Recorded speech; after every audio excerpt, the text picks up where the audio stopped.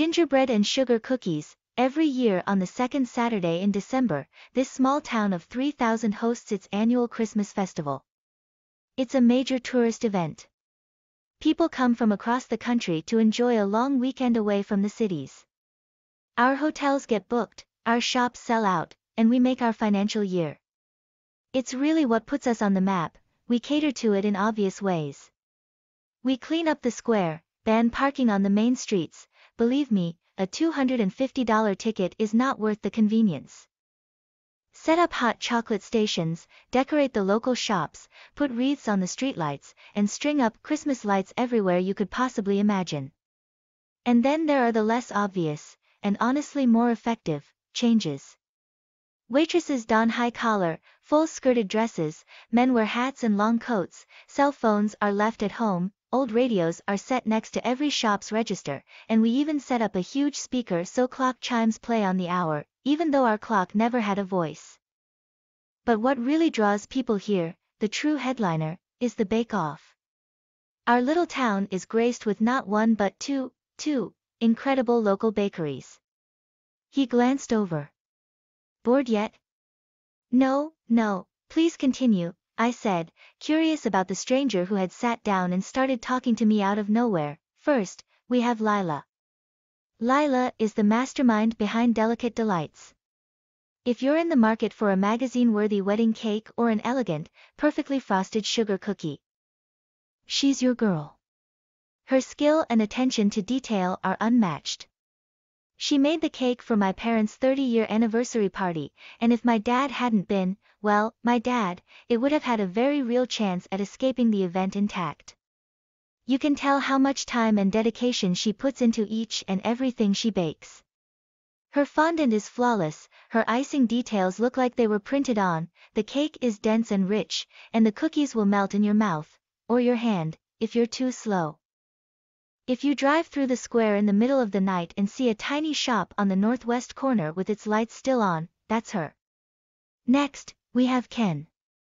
Ken is the artist of Ken's Creations. If your kid has their heart set on a birthday cake featuring a wild caricature of the latest and greatest cartoon character or comic strip cookies, he's your guy. His imagination and execution are unmatched. My nephew's birthday cake last year single-handedly made him the most popular kid in second grade. You can tell how much energy and passion he puts into each and everything he bakes. His characters aren't recreated, they're brought to life. His frosting is the most vivid, true, wild colors you could ever imagine, the cake is light and sweet, and the cookies will give you a solid enough sugar rush to finish out a Wednesday afternoon. If you drive through the square on a warm, sunny afternoon and see one lone shop with its lights out, that's him. So anyways, since we have these two amazing bakeries. The last day of the festival is all about the bake-off. They each make their signature cookie, sugar for Lila, gingerbread for Ken, and the guest judges vote for the bakery of the year. Our guest judges this year are our mayor, a semi-famous, semi-local country singer, and Bill. Bill was a tow truck driver. He devoted his free time to penning incessant letters and emails begging the mayor to be on the panel.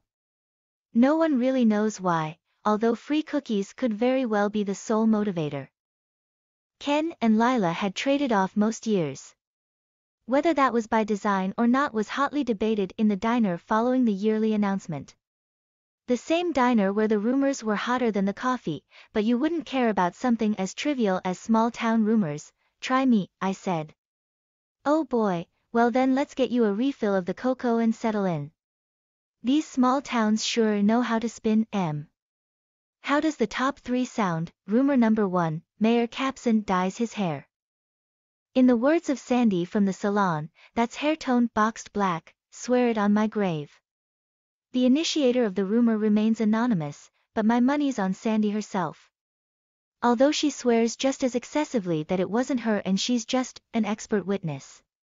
This rumor didn't really catch steam until the mayor spoke at a school event and an eagle-eyed miscreant asked him about why the skin behind his left ear looked stained black in front of fellow students, faculty, and parent volunteers who put their phones down and began paying attention for the first time.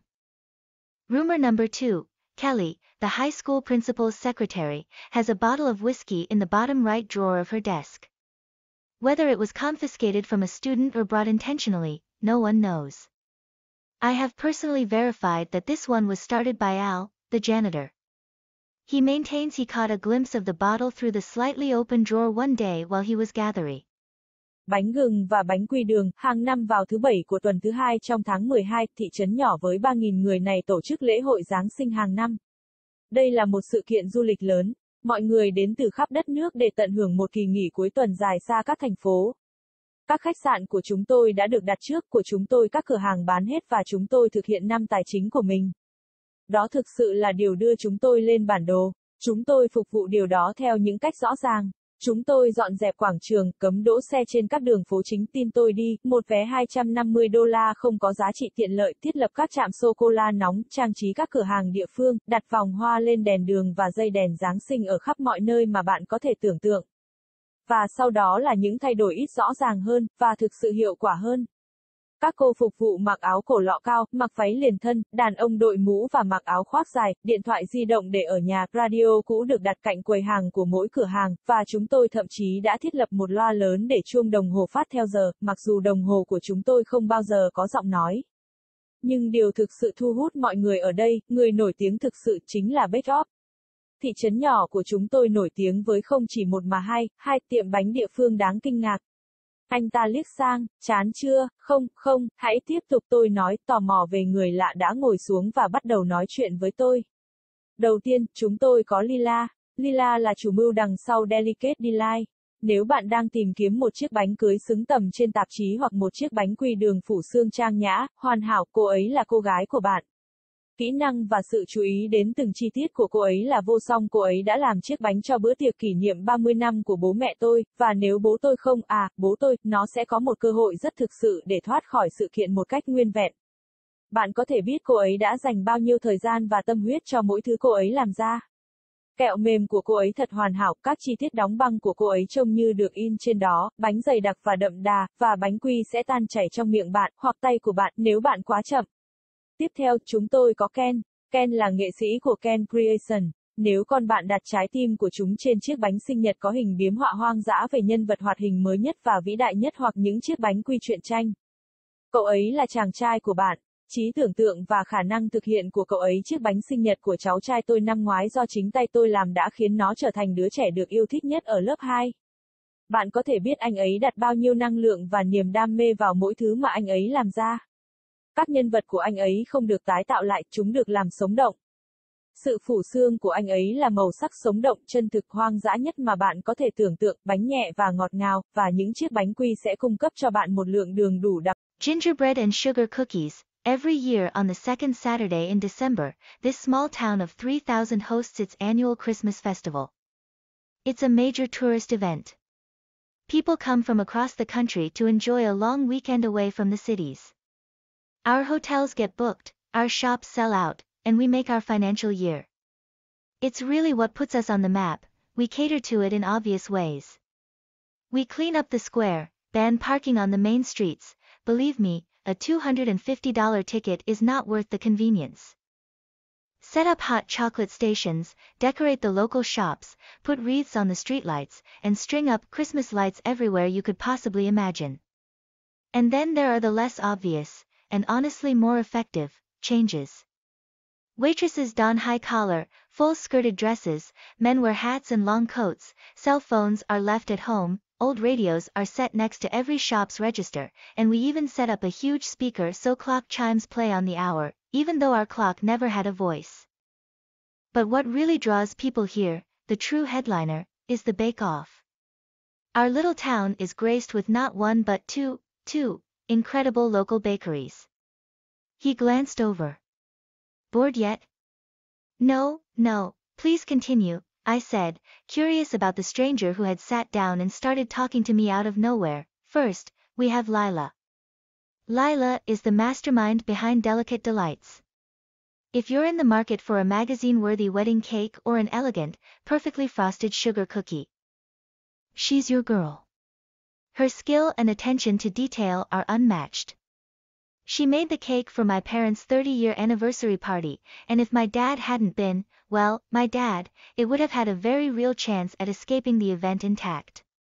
You can tell how much time and dedication she puts into each and everything she bakes. Her fondant is flawless, her icing details look like they were printed on, the cake is dense and rich, and the cookies will melt in your mouth, or your hand, if you're too slow. If you drive through the square in the middle of the night and see a tiny shop on the northwest corner with its lights still on, that's her. Next, we have Ken. Ken is the artist of Ken's Creations. If your kid has their heart set on a birthday cake featuring a wild caricature of the latest and greatest cartoon character or comic strip cookies, he's your guy. His imagination and execution are unmatched. My nephew's birthday cake last year single-handedly made him the most popular kid in 2nd grade. You can tell how much energy and passion he puts into each and everything he bakes. His characters aren't recreated, they're brought to life, his frosting is the most vivid, true, wild colors you could ever imagine, the cake is light and sweet, and the cookies will give you a solid enough sugar rush to finish out a Wednesday afternoon. If you drive through the square on a warm, sunny afternoon and see one lone shop with its lights out, that's him. So anyways, since we have these two amazing bakeries. The last day of the festival is all about the bake-off. They each make their signature cookie sugar for Lila, gingerbread for Ken, and the guest judges vote for the bakery of the year. Our guest judges this year are our mayor, a semi-famous, semi-local country singer, and Bill. Bill was a tow truck driver. He devoted his free time to penning incessant letters and emails begging the mayor to be on the panel. No one really knows why, although free cookies could very well be the sole motivator. Ken and Lila had traded off most years. Whether that was by design or not was hotly debated in the diner following the yearly announcement. The same diner where the rumors were hotter than the coffee, but you wouldn't care about something as trivial as small-town rumors. Try me, I said. Oh boy, well then let's get you a refill of the cocoa and settle in. These small towns sure know how to spin. How does the top 3 sound? Rumor number 1, Mayor Capson dyes his hair. In the words of Sandy from the salon, that's hair tone boxed black, swear it on my grave. The initiator of the rumor remains anonymous, but my money's on Sandy herself. Although she swears just as excessively that it wasn't her and she's just an expert witness.